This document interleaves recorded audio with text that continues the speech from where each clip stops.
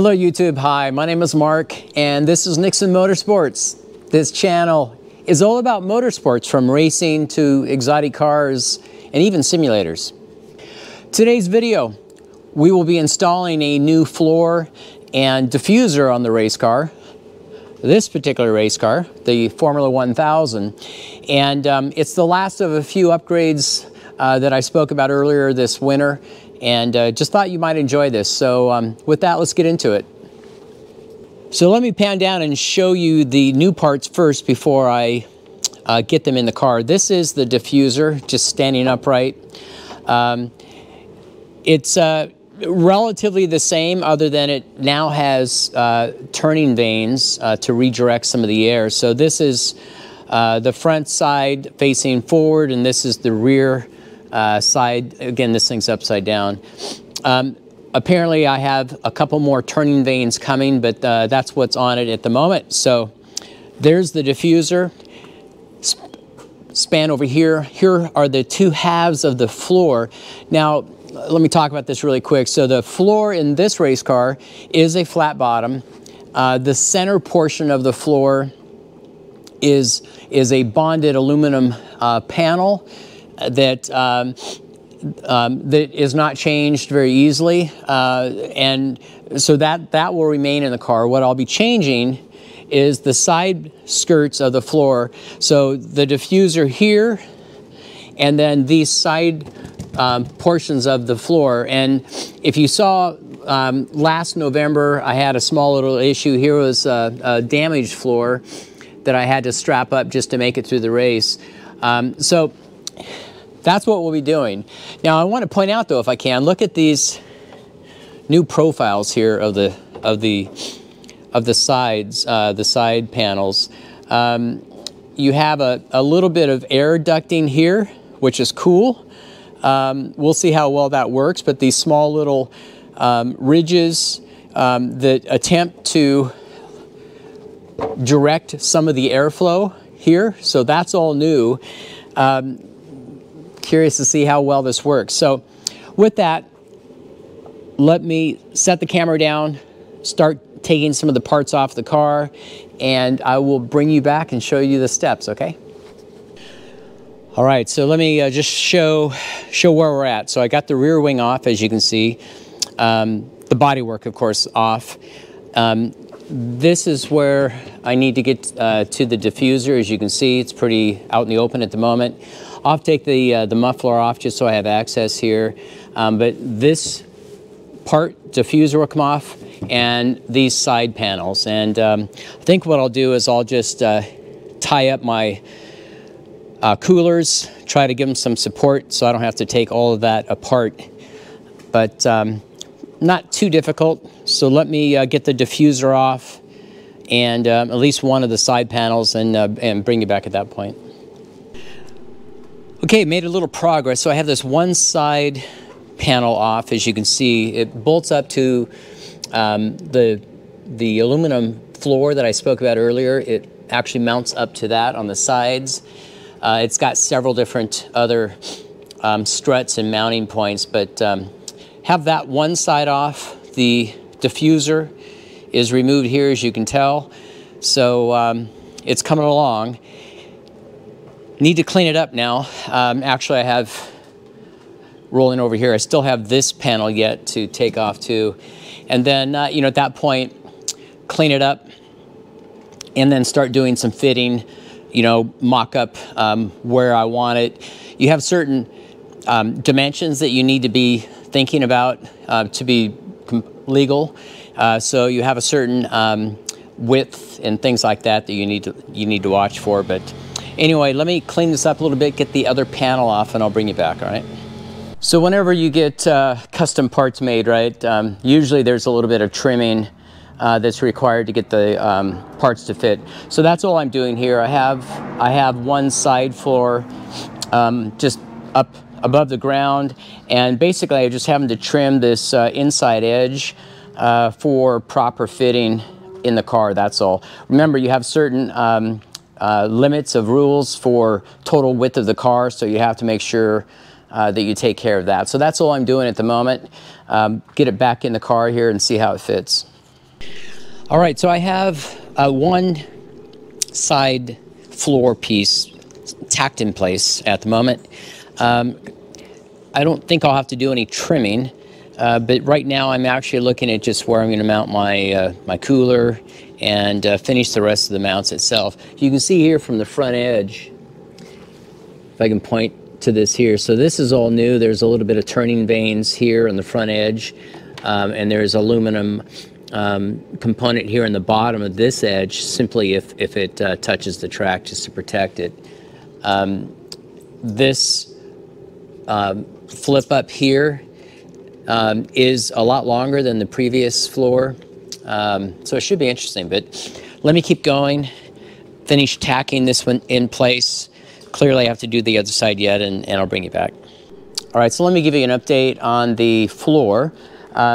Still doing some mock-up and fitting. I do have both sides, the side panels actually in place, though I have a lot of brackets yet I haven't done.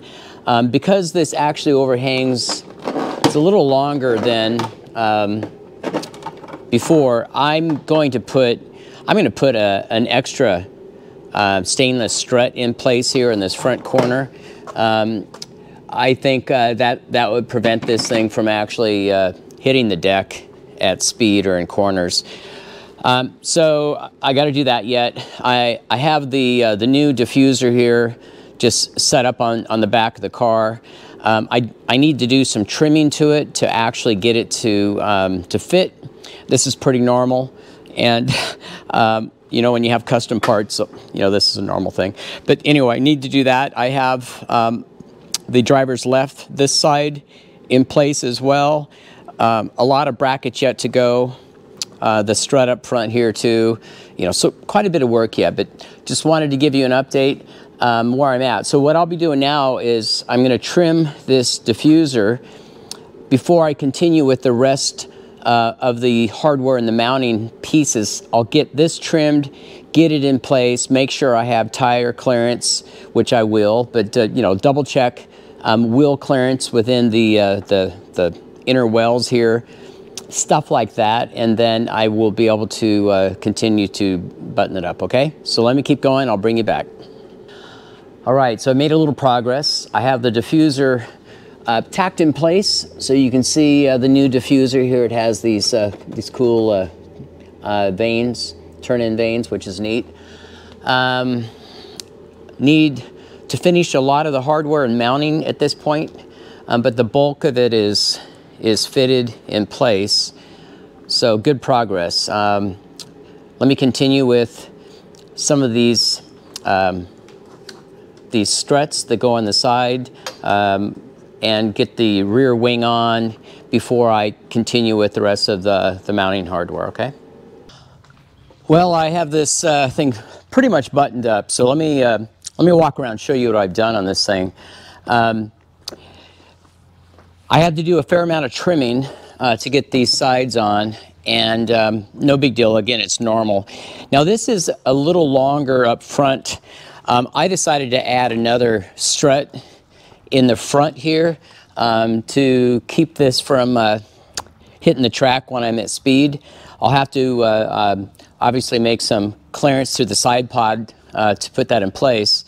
But I mean, overall, I think the floor looks good. I'll show you the diffuser here in just a second. This is the driver's left side. Again, this also has this stainless strut on the front side here as well. This will be inside the side pod except for just a piece of it.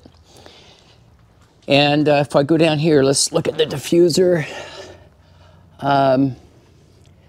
Well, it has this turning vanes here, one on each side, so that's new. Looks pretty good. Let me go ahead and get the side pods on. Let me get the side pods on, you know, with those new struts on there, and then we'll wrap up the video, okay? Well, I have the floor mounted and the diffuser, so that really wraps up the majority of the winter projects this year. Let me pan down here and just walk around so you can see what this looks like. I'll set it down on the ground here in just a minute as well, but here from the rear of the car you can see the diffuser There's a small turning vane over there where I'm kind of pointing, if you can see that. And rolling forward, here's the back of the diffuser and the new side pods, or excuse me, the new floor with the side pods mounted on that. Now you can see I added these struts up front, these stainless struts. I didn't think I'd be able to do it this way, but actually it works quite well. Now the reason I did that, I have a strut here in the inside.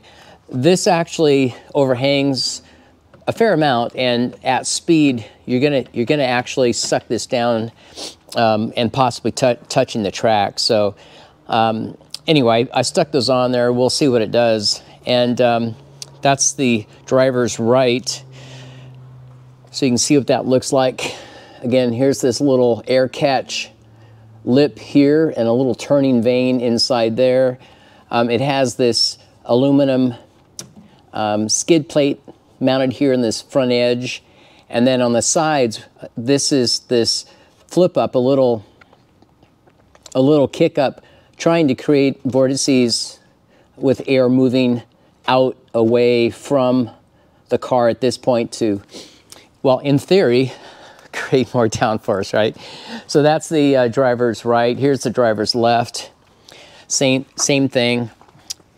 Have this the stainless strut mounted here to try to keep this edge off the track. And as I just roll around here, you can see this small catch here. This is about, what is that? About an inch and a half, maybe thereabouts. So it's not huge, but it actually does turn that inlet air, high-speed air out, and then tries to create a vortice here. Again, we'll see what that does on the track. Now, there's a couple other bits and bytes and pieces that I should have over the next day or so. Small barge board piece and a couple other turning vanes. So when I get those, I'll update kind of the details on that, and if it makes any difference, whatever. Okay.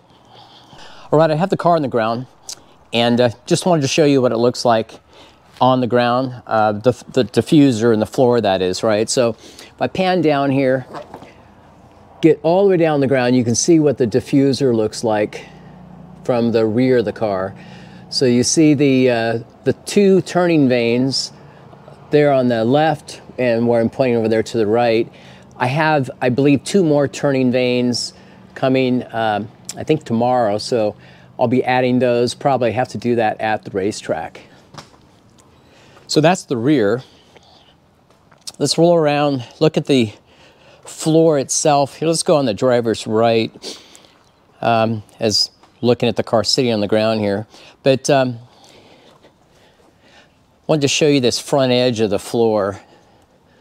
Now you can see what it looks like as it's sitting, you know, on the ground itself, right? So here again, you can see clearance to the track, and then here's this catch, or this build lip up piece here, and this is about, by the way, let me get a tape measure. Hang on.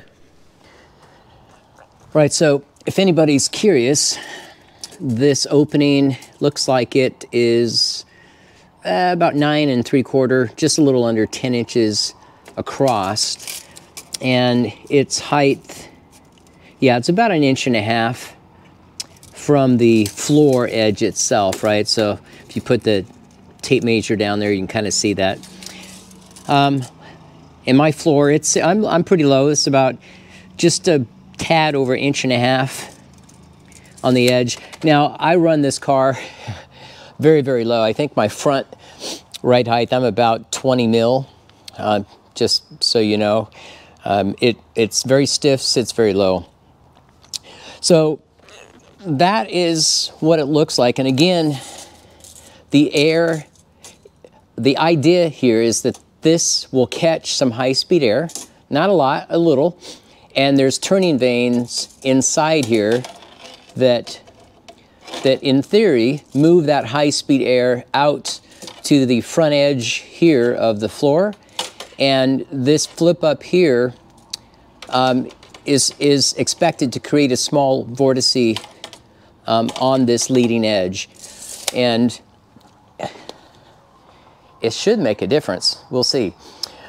So that's the floor. And again, when I put these other bits on it, I'll give you an update at that point and talk about it, you know, and then of course if there's any difference. Right, so we'll run on the track tomorrow, make sure everything's fine. Again, this is kind of the wrap up of a lot of the winter project stuff.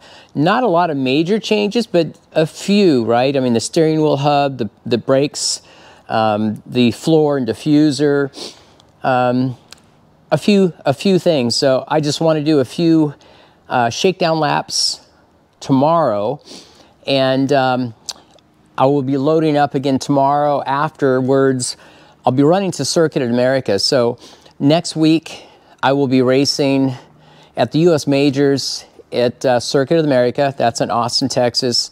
I'm sure all of you watching this channel know exactly where that is. But it's a Formula One racetrack in the United States, a purpose-built track. It's actually quite awesome. So I'll be running next week. The weather looks like it will be okay, in the low 60 Fahrenheit. Not too bad, right? So I'll drag you along so you can see what that's like and experience that with us. But that's next week, and it's a double header. So we will be on track Friday. We'll have a little bit of test time on the track Friday, and then Saturday and Sunday both will have their own qualifying and race each day. It should be fun. There's quite a few Atlantics, so I'm looking forward to that. I think there's about a half dozen Formula 1000s like this or similar to this. There's about 6 or 7, maybe 8 Swift 14s, Swift 16s, some of the traditional, you know, upper end Atlantics, and some Pro Mazdas, that type of thing. The group, I'll be on track with 60 cars. I think it's 59 or 60, 61 cars in total, so should be fun. So follow along. I think you'll enjoy that, okay? Well, the winter project, the work is done, the floor is on, the diffuser, the Crontec steering wheel hub, the Tilton pedal assembly, kind of brake upgrade, that kind of thing. Hope you enjoyed these videos. Again, this is just trying to share with you some of the activity, what I'm doing. And you know, I appreciate the comments. So questions, thoughts, questions, comments, please, you know, shoot those over. I'll get to you as quick as I can. But that's it for this video. I appreciate you watching. And you know, look, if you haven't subscribed, I hate asking that, everybody does, but if you haven't subscribed, you know, consider doing so. I would appreciate that. But that's it for now. Until next time. Ciao.